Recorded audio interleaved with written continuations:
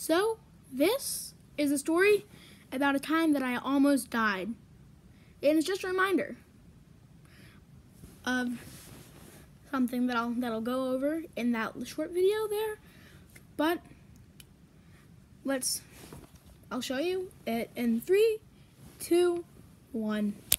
Story time. So today, June 17th, 2022. Well, that's a day. At the time of recording, I'm probably going to upload it this day, actually, because it's like a short video. But story time. This was a doozy. So, I was out looking for frogs, and I hear this rattling noise, kind of like, except like more defined. So I'm just tapping hands like that, but like it's more defined. And I look at it, and you know what I see? A big fat rattlesnake.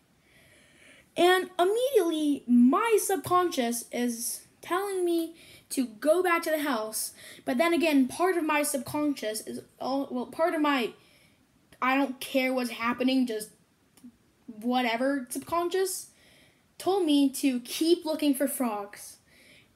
And by the way, it was a kingbreak rattlesnake, so I'll have a picture of it right here. I'm not sure, I think that's how they're pronounced. But anyways, and do you know what I did after that?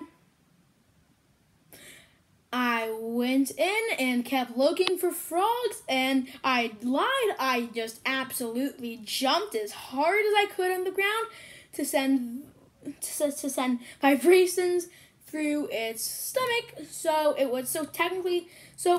you don't know, that kind of like stunts them a little bit.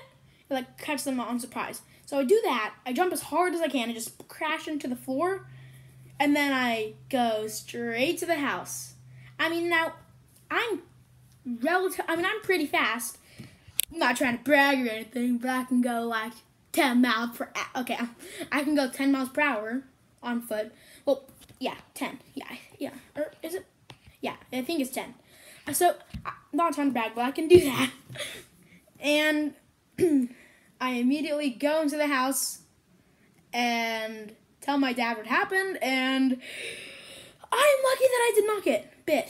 Moral of the story: don't die. You're welcome. Life advice from Lakeside Largemouth. Thank you.